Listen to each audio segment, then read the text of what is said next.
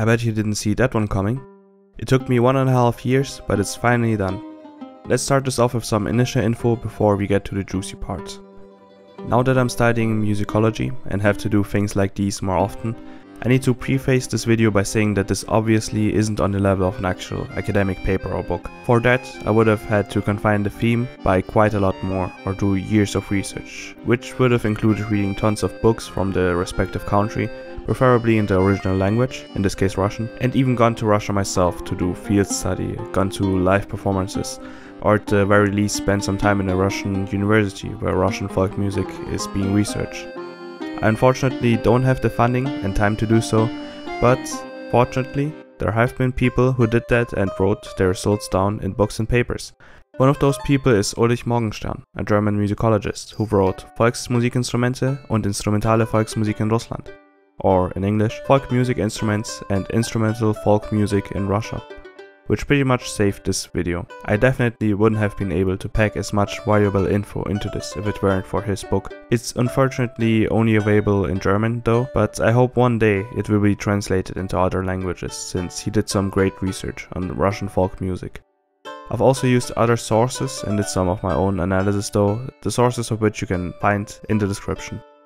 Regarding the content of this video, I chose not to include anything that I couldn't find enough info on, anything that didn't seem relevant enough for composers, as this is a video aimed at composers, and anything that didn't have anything to do with specifically instrumental Russian music, since I already did a video on the vocal side of traditional Russian music, unless it was something that I forgot to mention and felt I should add as a side note. I will also separate the analysis part into actual folk music and modern Russian music. The thing is that what we associate with Russian music is usually the latter, but I chose to include the former in case you want to get more historically accurate. Alright, the order of this video will be history, instruments, music theory, and then analysis. History. There has of course been music in Russia since a long time, but the problem is always that a lot of knowledge about history gets lost, and especially outside of Russia, not many resources were put into researching it for quite a while. A big problem is also that due to the Christianization of Russia, non-church music, generally known as secular music, was forbidden. As an interesting side note, church music in Russia was rather isolated and therefore developed rather slowly. They sang in unison and octave parallels up to the 15th century, while Europe was already developing polyphony. There were still groups of professional musicians called the Skomoroch during these times that, aside from music, also did dances and plays. Mentions of them date back to the 11th century. While non-sacred music was forbidden and Skomorochs were oftentimes prosecuted for practicing music during these times of prohibition, they were also tolerated by the church to a degree, like they could only play when they were asked to. Even the fourth, who became star in the middle of the 16th century, loosened that ban since he was an avid supporter of music and a composer of sacred and secular music himself. But instruments were forbidden once again in the 1630s, especially with the enactment by Alexei Mikhailovich, after which you couldn't even own instruments. Starting in the 18th century, more and more influences came from Europe, though some composers deliberately stayed away from using the techniques of Western composers, like developing musical motifs introduced in their works, to sound different from Western composers. We won't focus on that era of Russian music though. There's a lot of content on later Russian music out there, especially concerning the Romantic era as opposed to Russian folk music. Alright, let's get to the instruments. I deliberately left out instruments that are either hard to come by, don't have any modern counterparts that can serve as replacements, or don't seem to be relevant enough for Russian folk music as to not overload this video. Many instruments, especially the early ones, were mainly used as signal tools by shepherds, to scare off wild animals or to signal townspeople, just like the first one we will be talking about. The barabanka, which is a wooden board that was hit with sticks.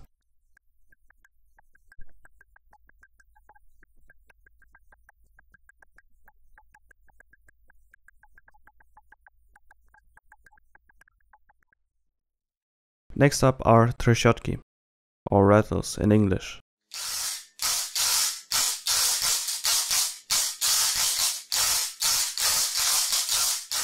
These are small wooden tablets strung together.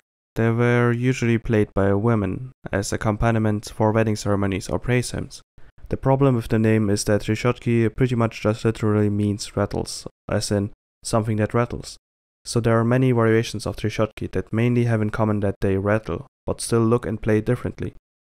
Next are lożki, or spoons in English.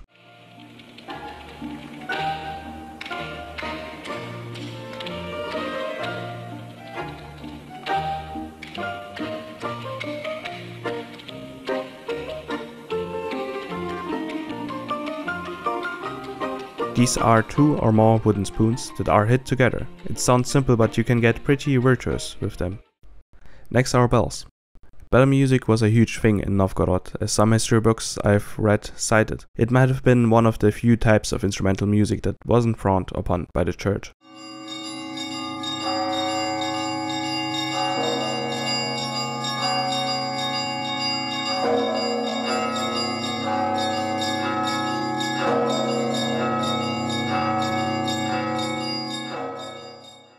Now let's move on to the stringed instruments.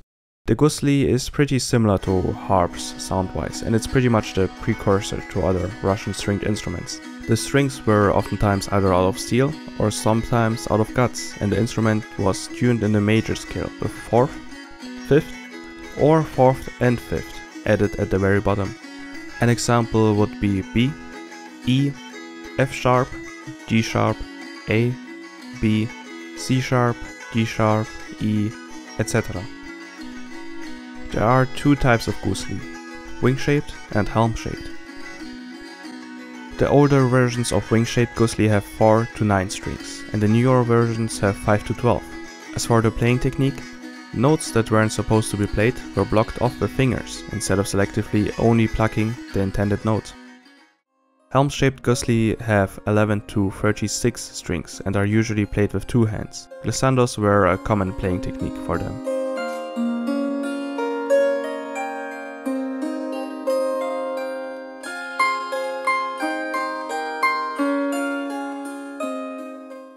Now let's move on to the most well-known traditional Russian instrument, the balalaika.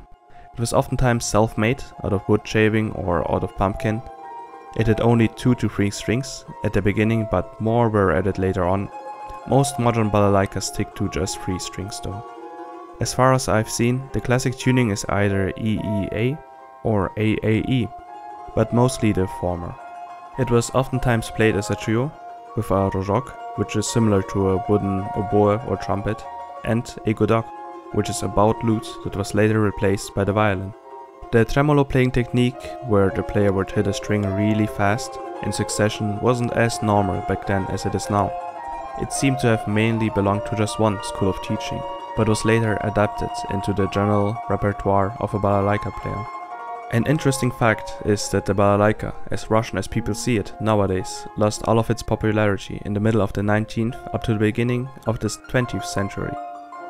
Many have never heard of it in Russia during that time period, until it picked up again.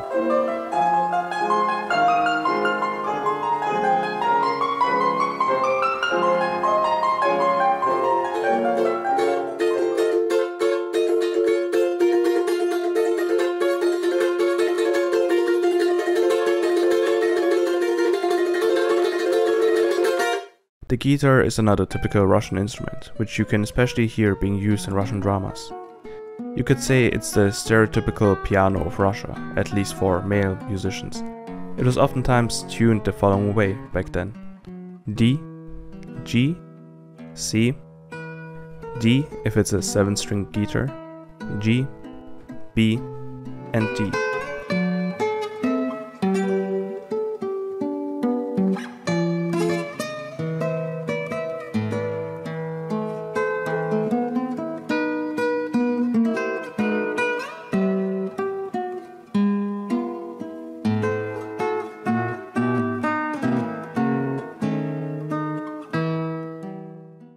Alright, let's move on to the wind instruments. Garmon and bayan. Those are rather similar to accordions. A garmon is usually everything that isn't an accordion, or bayan, and comes in different forms. A bayan has one major difference from an accordion: it has only buttons. At first, garmons only came with the tonic and the dominant as functions, later with the subdominant, and even later with moll parallels. The Tonic Parallel being the more popular parallel.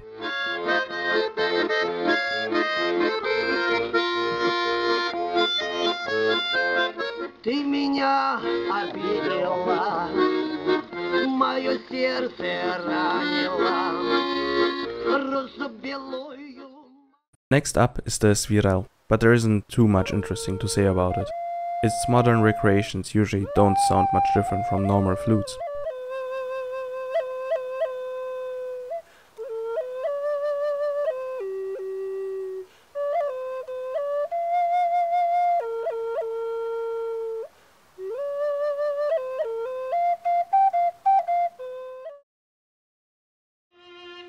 These are either clarinet, oboe or trumpet similar instruments made of wood, with finger holes.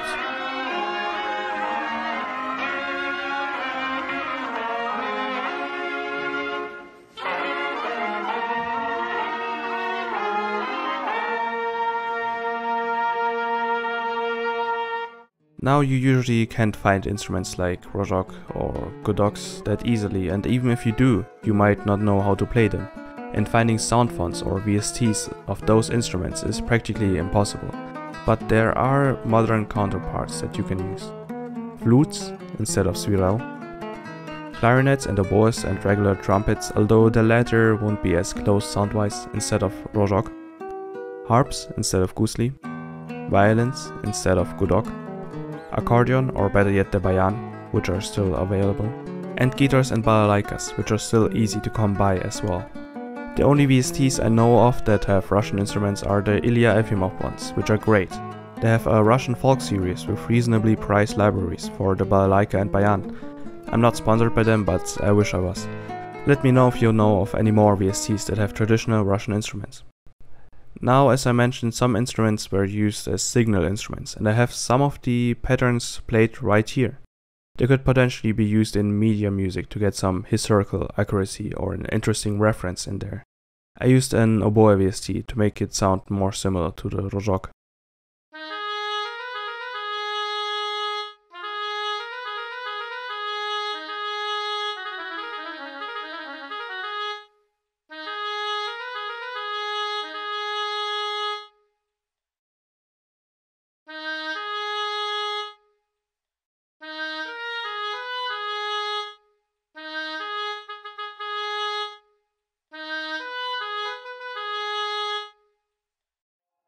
Now let's get to the juicier part, the theoretical concepts behind traditional Russian music. In this segment I'll give you the hard facts, and in the next one, the analysis, we will be looking at pieces that have some of these characteristics. Folk songs had a rather small range, which was between a fourth and a sixth. This isn't too unusual for folk songs, since they are supposed to be sung by laymen as well, so it's not an element exclusive to Russian music. Same is true for the main harmonical functions, being the tonic, the subdominant and the dominant. Some example harmony patterns are these here.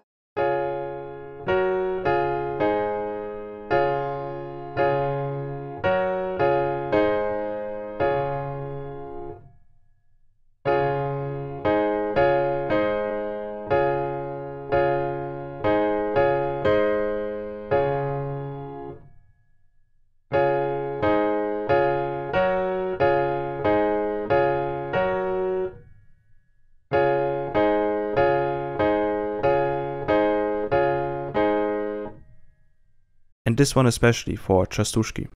Check out my previous video if you don't know what chastushki are.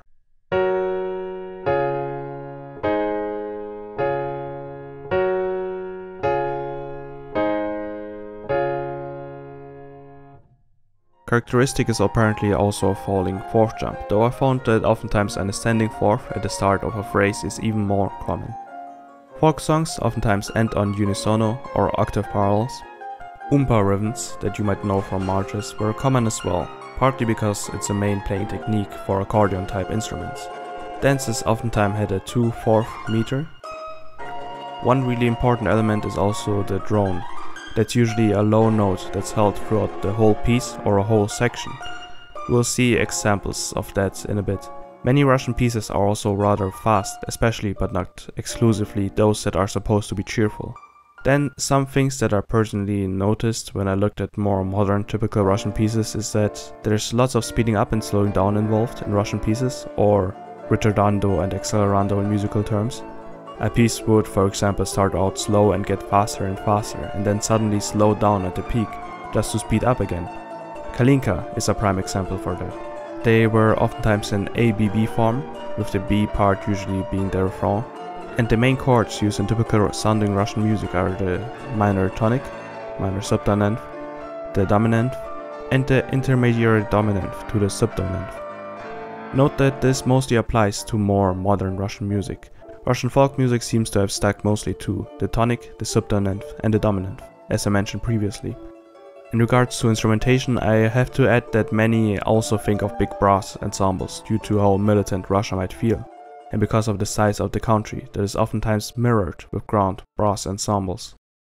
Alright, let's get to the analysis to showcase all the previously mentioned elements. We will start off with historically accurate traditional Russian music. The book by Ulrich Morgenstern, which I've mentioned at the very beginning, had quite a few examples of traditional Russian music, and I've tried to emulate them by using the VSTs I had available. I also didn't focus on making it sound great, so it definitely sounds rather raw, but I think it should suffice in showing off how it approximately sounded. The following is an example of a wing-shaped gusli piece.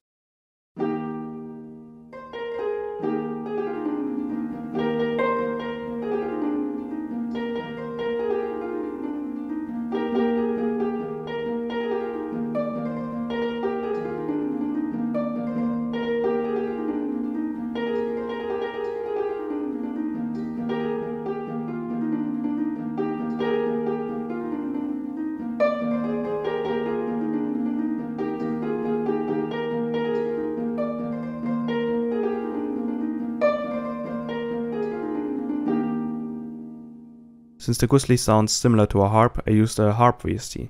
You can see a drawn fifth interval in the bottom system, which corresponds to what we know was typical for Russian folk music. The melody range of this piece is rather big, but that's mostly because no one is singing to it, which is also true for the rest of the examples.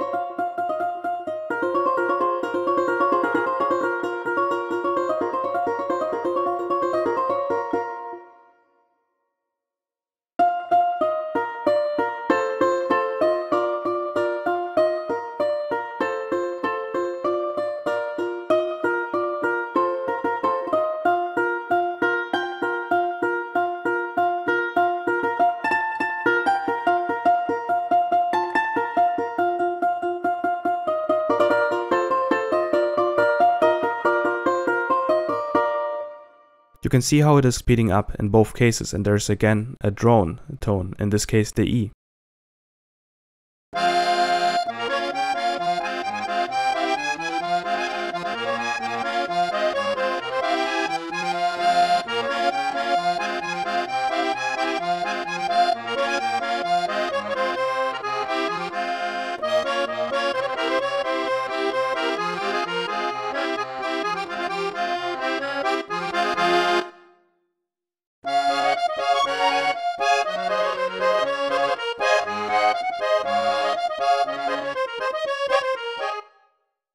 Here you can hear the typical umpa rhythm.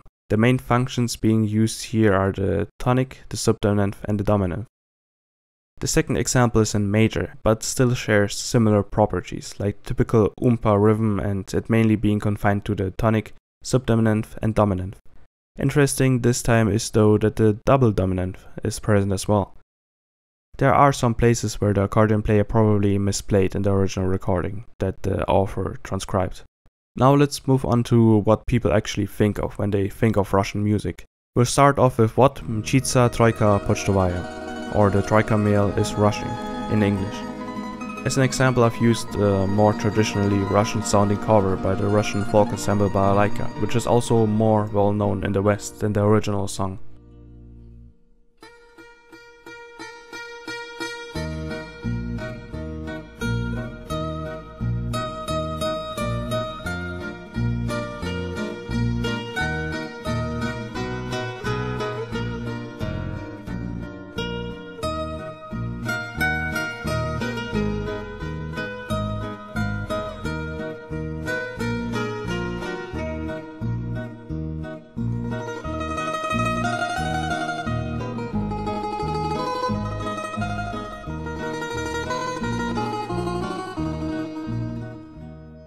You can see an ascending fourth here right at the beginning of the phrase. There's also the distinctive umpa rhythm. There are also places where the balalaika does the typical tremolo.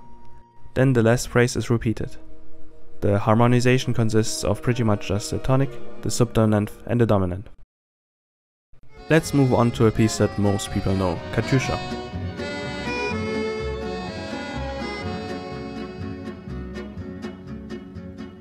Расцветали яблони и груши, поплыли туманы над рекой. Выходила на берег Катюша, на высокий берег, на крутой.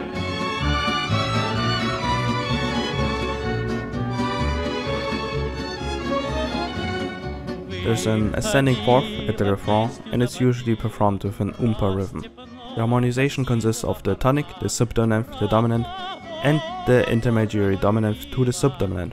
The last phrase is repeated once again. Something interesting I came across by researching Russian music was Sheet Music Boss's channel, who makes Russian sounding arrangements of non-Russian songs, among other arrangements. Here are a few examples.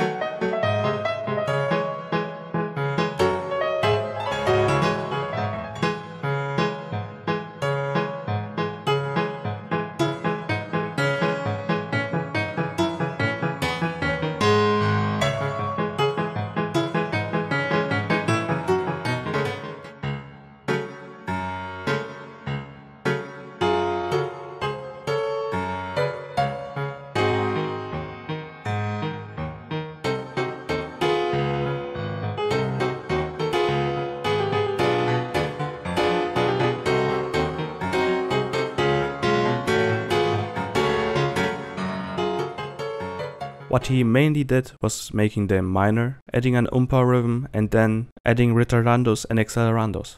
Cielo y Luigi is another band that Russified some non-Russian songs. One of their most well-known pieces is It's My Life, which is mainly made to sound Russian by using traditional Russian instruments and applying their respective playing techniques, like the tremolo on the balalaika or the umpa rhythm on the accordion. The heavy Russian accent helped a lot too.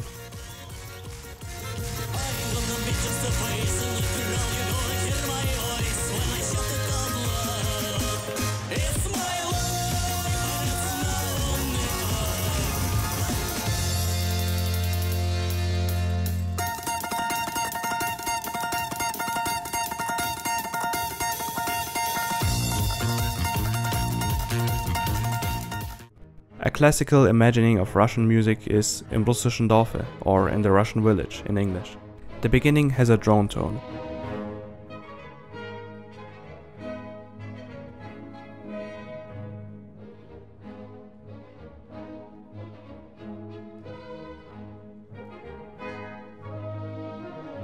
And the second part has a dance meter with the 2/4 and an umpa rhythm, even though it's not a march. The composer really did his research, since it aligns with many traditional Russian music features that we've talked about. Speaking of marches, Johann Strauss made a piece called Russischer Marsch, or Russian March in English. It's the kind of music that we would associate with Russia because of its militant feeling, the danger signal tones, and its minor key.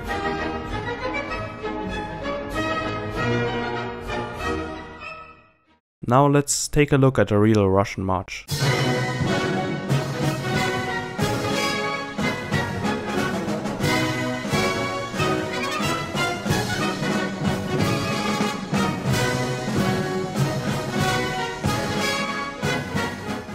Well, sounds like it could be the march of any country, doesn't it? Listen through this recording of the Victory Day 2017, where they play lots of Russian marches, and you will find other marches in major that you wouldn't necessarily associate with Russia. But it is still true that there are still many Russian marches in minor. They are way more uncommon in America, for example, although they do exist, like for example Nobles of the Mystic Shrine.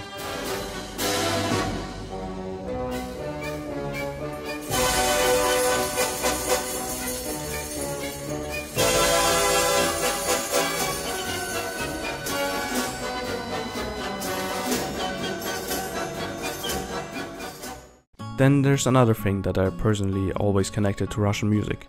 Russian movies, especially dramas. My mother watched them, as I've mentioned in my previous video, and therefore I overheard lots of their music. Let's start with Белое солнце пустыни, or White Sun of the Desert, as it is known in the West, and take a look at the piece Ваше благородие, or Your Honor, honor as in someone's title. Мы с тобой родня давно, вот какая штука. Письмецо в конверте, погоди, не рви. Не везет мне в смерти, повезет в любви. Письмецо в конверте, погоди, не рви. Не везет мне в смерти, повезет в любви. One thing that we've already encountered countless times is the umpa rhythm of the guitar. The guitar is also a typical Russian instrument, as we've discussed previously. That hoarse male singer voice that you hear at the beginning is also typical for these songs in Russian dramas. The harmonies also center around the tonic, the subdominant and the dominant, and the intermediary dominant to the subdominant. Other than that, the B part gets repeated once again. There is more harmonical variety this time though, as we venture into the parallels like the subdominant parallel, dominant parallel, and the tonic parallel, especially in the refrain where the tension rises. Next up is Tam za tumanami, or There Behind the Fog, from the movie 72 metra, or 72 meters. Синее море и далек он путь домой. Там за туманами, вечными пьяными. Там за туманами берег наш родной. Там за туманами, вечными пьяными. Там за туманами берег наш родной. You can hear the hoarse voice once again, and once again it has the typical features of mostly centering around the tonic, subdominant, dominant, and the intermediary dominant to the subdominant, with the addition of the tonic parallel. Там за туманами, вечными пьяными. Там за туманами берег наш родной. Там за туманами. And the B part is again being repeated. Там за туманами берег наш родной.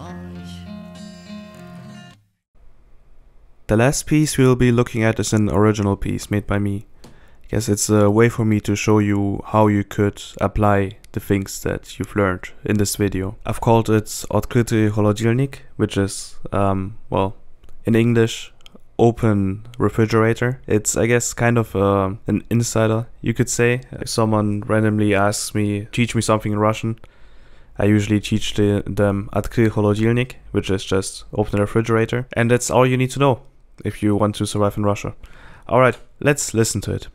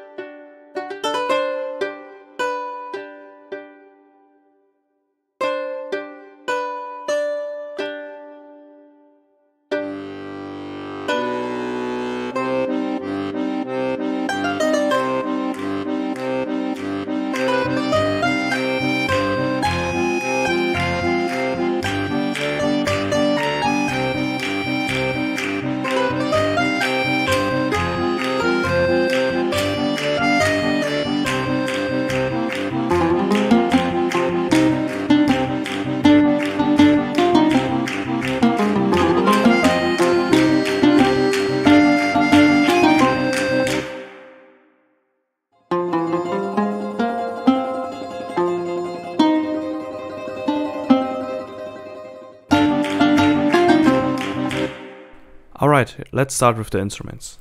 The instruments I've used are the Domra, the Alto Domra, the Balalaika, the Contrabass Balalaika, the Bayan. The art is a bit glitched, and claps from the Slavic Women's Core. I've used the Slavic Women's Core in my piece Scissors from my album Hope and Despair.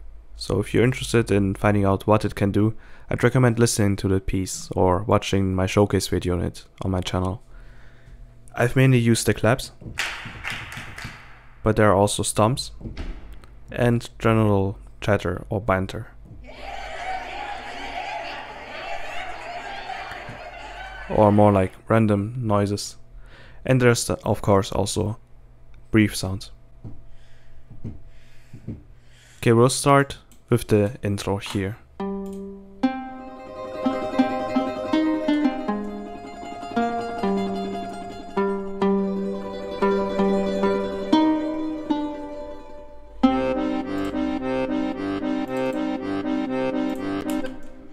Alright, that's the intro.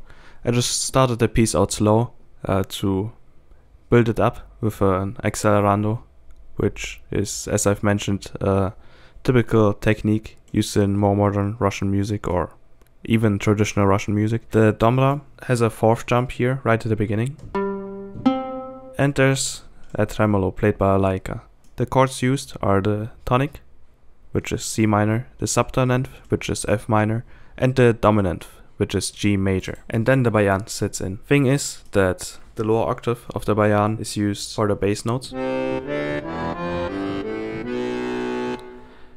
And then the next octaves are used for major, minor, and dominant 7 and so on.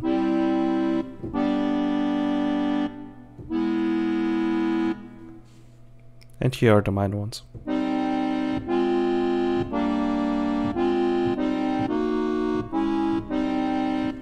So you pretty much just press one key to play a minor chord. And I've also used an accelerando here when the bayan sets in. Alright, let's listen to the first part of this A section.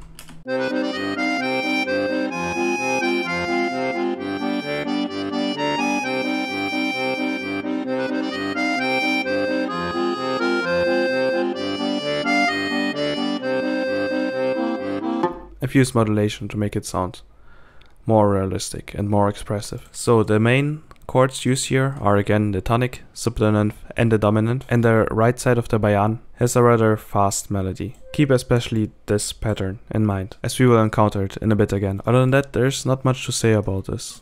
Just typical because it's played by a bayan.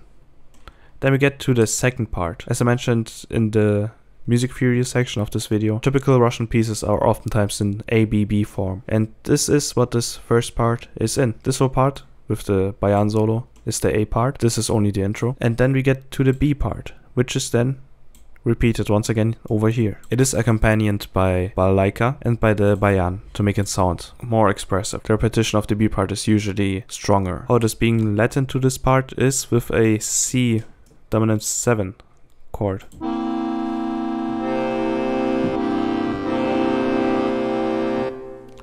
Which is the intermediary dominant to the subdominant, which is a typical chord, as we've discussed previously. And it leads right into the subdominant, which is F minor. And then it continues again into the C minor, which is the tonic, then the dominant, and the intermediary dominant to the subdominant, just to be repeated again.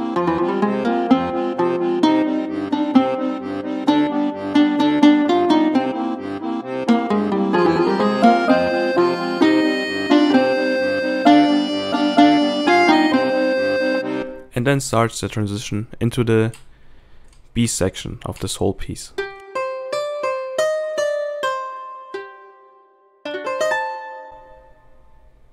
So I didn't pay much attention to how performable it would be, since I don't expect it to be actually performed by Domra and balalaika and bayan players. But the problem with this arrangement would be that, for example, this is in C minor, but to make it easier to play, you would usually make it in A minor, or I've also seen pieces in E or A major. So C minor isn't like a typical scale.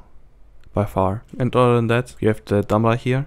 So usually the Domra is either tuned in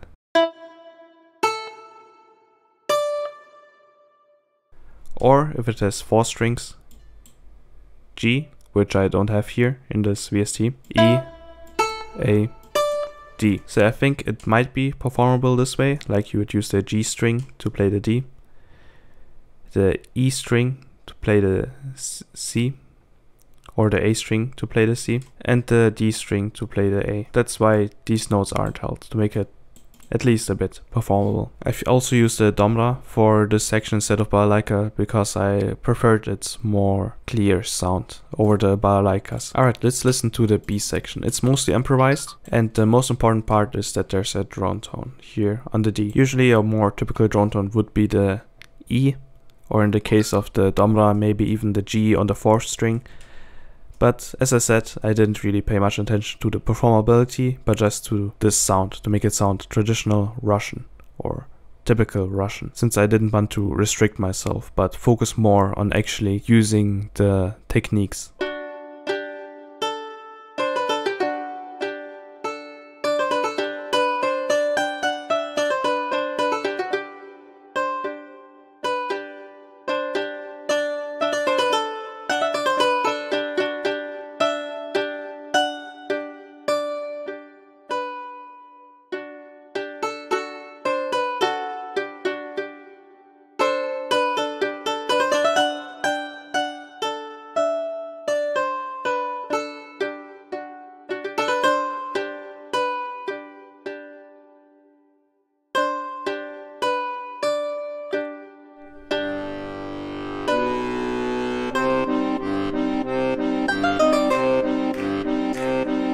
There we go, the A part is pretty much the same as this A part, minus the intro, just that there's more going on. There's, for example, the contrabass balalaika playing a pattern, and the Domra is accompanying the main melody by the bayan, and there's the clapping, of course. And the most important part, there's a pretty heavy accelerando.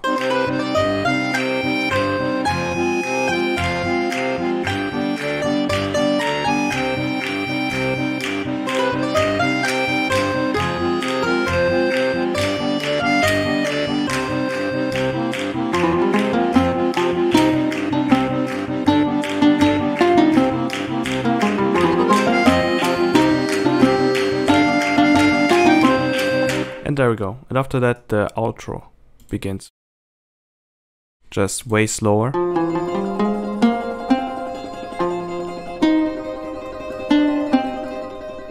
Slows down by quite a lot. And then suddenly it jumps back up to have like a grand finale. And there you have it. This is one example of a way in which you can use the techniques you've learned from this video to make a traditional or typical Russian sounding piece. Alright, I think that's enough examples. I hope this gave you a good overview on what makes Russian instrumental music sound Russian. And let me know if you have any questions or if you want to add anything. As I mentioned, the sources are in the description. And well, I don't think I'll be making one of these for a while now, since this one took forever to make. Alright, see ya!